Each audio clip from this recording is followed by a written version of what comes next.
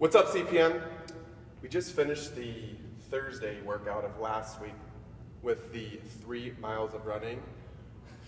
I'm really glad that I have Emily to call me out on the runs, because that makes me run a lot harder. Next week, guys, we're starting off the month of June with a bang. We should always pick up something heavy the first day of the month. Oh, that's a good idea. I think so. So deadlifts it's going to be. So we're going to do some strong deadlifts to start the workout off, and then we got a cool interval of some push-ups and some double unders. So great compliment, great start to the week. Rolling into Tuesday, we have a cool 5-rounder of swings and cleans and ball slams, and there's a mandatory 2-minute rest break. A lot of times I think that helps, but actually it makes me work a little harder, so I'm actually a little bit more scared of those. And I'd like to introduce Wednesday is Emily's first workout programming, so you get a preview of what she's all about. I'll let you take it from here. Chris tweaked it for the record. It's not just Sort my of, not programming, really. whatever.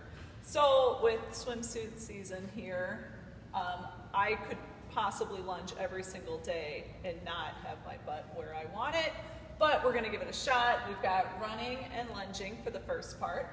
And then the second part, we're gonna do some toes to bar and box jumps. We haven't really done those in a little while, so we think it's time. But we'll see you guys. You'll have to let me know what you think of my workout.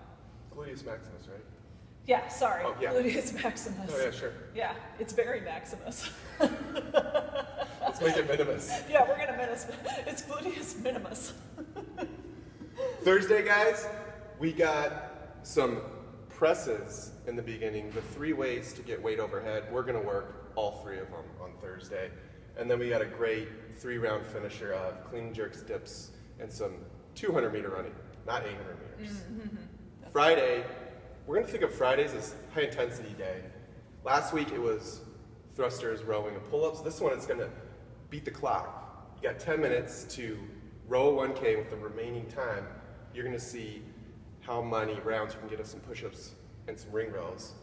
And then there's another 10-minute beat the clock, but that's gonna be a surprise.